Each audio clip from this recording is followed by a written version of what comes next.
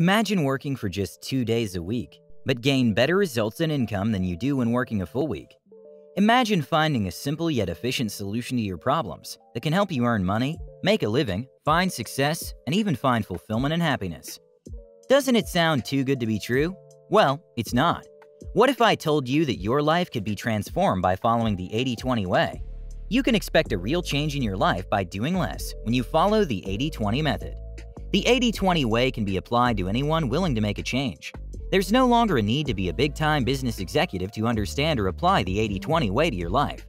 Richard Konch, in his book The 80-20 Way, shows you how to apply less is more and more is less to yourself, relationships, work and success, money, and generally a good life, and will help you develop a personal action plan to transform your life. Here are the top 7 lessons from Richard Konch's book Living the 80-20. Lesson 1.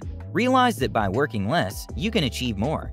If you really think about it, all progress in every human civilization involves getting more with less. Nearly 8,000 years ago, for example, humans moved from hunting and gathering for food to a system of agriculture, in which they cultivated land and domesticated the animals. Then an agricultural revolution led to the creation of machinery that improved our productivity. Around 300 years ago, 98% of the population worked on the land available to them. Today, however, only 2 to 3% of the workforce in developing countries is involved in the field of agriculture. Yet we produce much more food today than we ever did all those centuries ago, which means we've been producing more with less. When you finally realize that there's no such thing as too little time, you can begin to organize yourself to bring out the most productive version of yourself. For example, when you're in the zone, you can accomplish in just a few hours what would have usually taken a day or more. If you give yourself an entire week to do something, you might find yourself procrastinating and working on random things that are just a waste of time. If you spend just 2 days a week on your most valuable activity, you should be able to get 160% of the value that used to take 5 days or more to generate. Lesson 2. Learn the 80-20 3-step process. There are 3 steps to make dramatic improvements in your life when it comes to the 80-20 principle. Like planning for a vacation, you first have to choose a destination. Your destination should be a place that reflects what you want, so begin by reflecting on which part of your life is most important to you. Finding the right route for you may seem overwhelming at first, as there are several routes even to just one destination. Therefore, it's important to figure out a path that will get you there the fastest. Richard's rule of thumb is that the most optimal 80-20 route is the one that is the most fun and least worrisome for you. Once you determine a destination and find a route that works for you, it's then time to start moving. Lesson 3. Find your happiness in achievement islands. We tend to dwell on the concept of time when thinking about life. Almost everyone hates wasting it. It always seems like we don't have enough of it, and more importantly, we can never get it back once it's already passed.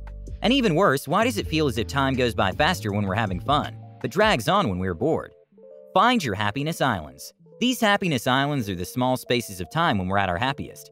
Think about the last time that you were truly happy, and then think about the one before that. Look for a similarity, a common theme that made you truly happy in those moments of your life. Like, were you with a particular someone or something, or doing a particular activity? Then figure out how to multiply the amount of time you spend on your happiness island. Lesson 4. Learn the 80-20 principle for money. Identify what your destination is when it comes to money. Get specific. Define what your goal means to you. Does it mean you have enough to live on for a year or more? The destination is entirely up to you. Then find a financial route that works for you, be it by saving or investments. Lesson 5. Learn the 80-20 principle for relationships. Look into the relationships in your life and see in what area they're thriving and how they can improve. When it comes to deciding on which route to take, think about how you can build better relationships for less time and less effort. Lesson 6. Understand the 80-20 principle in the simple life. Focus on the 80-20 destination that you decided on and think about what a simple and good life means to you. Begin by making a written description of your ideal life. Maybe think about the things that you have that bring you happiness. Which of those things do you truly need and how often do you use them? Then think about why you work so hard to buy more. Lesson 7. Live your life guided by the principles of 80-20. The principle of 80-20 dictates that 80% of what we really want comes from only 20% of what we do. In our daily grind, there always seems to be lacking despite all the time and effort we exert into our works. According to Konch, this isn't supposed to be the way life should be lived. In conclusion, the book Living the 80-20 Way by Richard Konch is an impeccable guide to the readers on how to transform their lives to become more efficient in what they do in their everyday life.